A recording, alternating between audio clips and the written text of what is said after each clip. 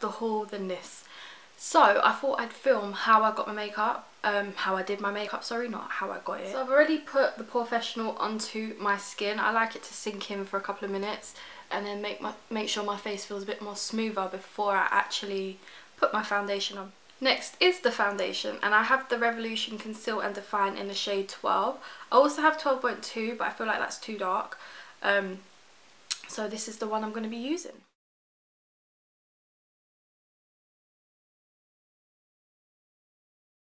If you have dry skin, I do not recommend this foundation because when my skin is dry, it clings to those patches quite easily. So really make sure you're wearing a hydrating primer and moisturiser, otherwise this foundation is not for you.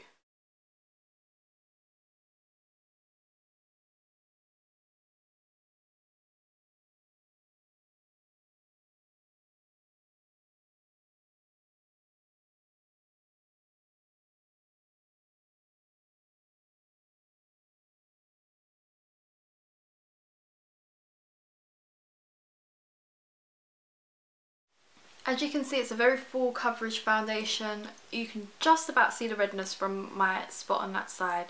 However, I really like it, and it's very buildable. If you want to build another layer, you can build another layer. It doesn't look too cakey, and you can just blend it into your hairline if you've got fake tan on. And yeah, I like it. Next is the Conceal and Define Concealer, and I have the shade C5.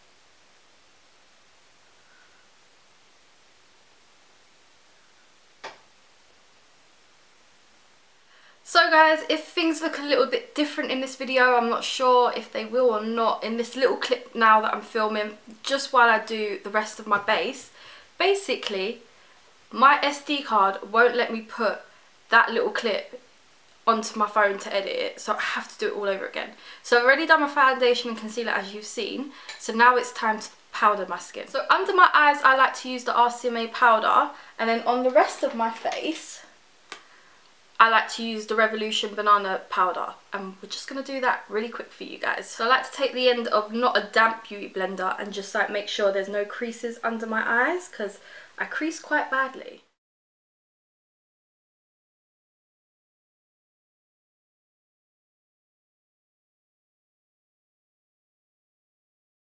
Then, because I'm quite tanned and I actually don't have a dark enough bronzer at the moment, I like to take this Face Form Contouring and Blush Palette by Sleek in Light, because the contour shade actually is quite a decent shade. Like, if you're fair, I wouldn't go for this.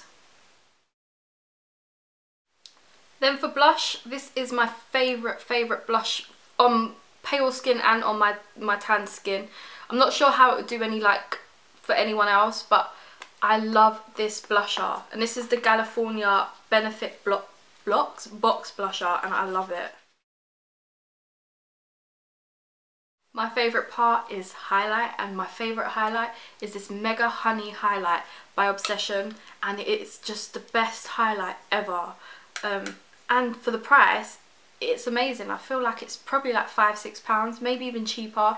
Like, it's Obsession makeup, which is part of Revolution's makeup, but it's a sister brand, so, and they're sold in Boots, so please, if you're my kind of skin tone, go and get that highlight. And I'm just using a P17 brush by Peaches and Cream, which is my new favourite highlight brush since IMATS. And if you feel like the highlight is too much, you can literally just use the bottom of your beauty blender and just dab it around. But I'm going to go and do my eyebrows off camera, just because there's nothing fancy I do to my eyebrows. I literally just use the Collection Instant Brow Pomade in Dark Brunette, which you'll see on all my Instagram posts, and then my MUA Lash and Brow Gel in Clear, which is not clear anymore. I kind of tinted it myself, but I just keep using it. And I'm going to do them off camera and come back to you, and this is the missing clip finished. So next I'm going to use the MAC Paint Pot in Rubenesque, and this is just a lovely rose gold colour, and I'm just going to put that all over my lid, and you'll see why in a second. Then I'm taking my Berry palette by Beauty Bay, and I'm going to take this shade in the crease, and then I'm going to take this shade in the outer corner.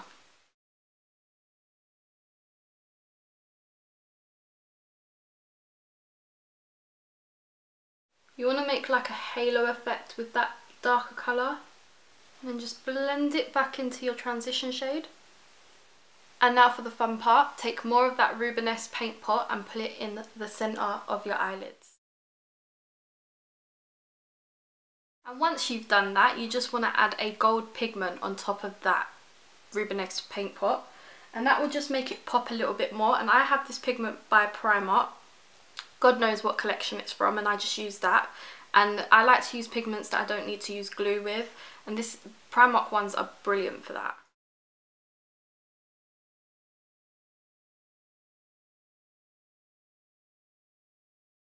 Then get what's left of your deeper shade and just blend out the edges, and then it's time for mascara. I've added mascara and I added a bit of that darker shade to the bottom line, and I've done my lips, and I used Soar by MAC, and as you can see it's getting a little bit shorter, and I used 1995 by Gerard Cosmetics, and that is the finished look. And it's very glowy, it's very me, and I hope you guys enjoy this and enjoyed the tutorial. Yeah, please let me know what you think, and I'll see you next time. Bye guys.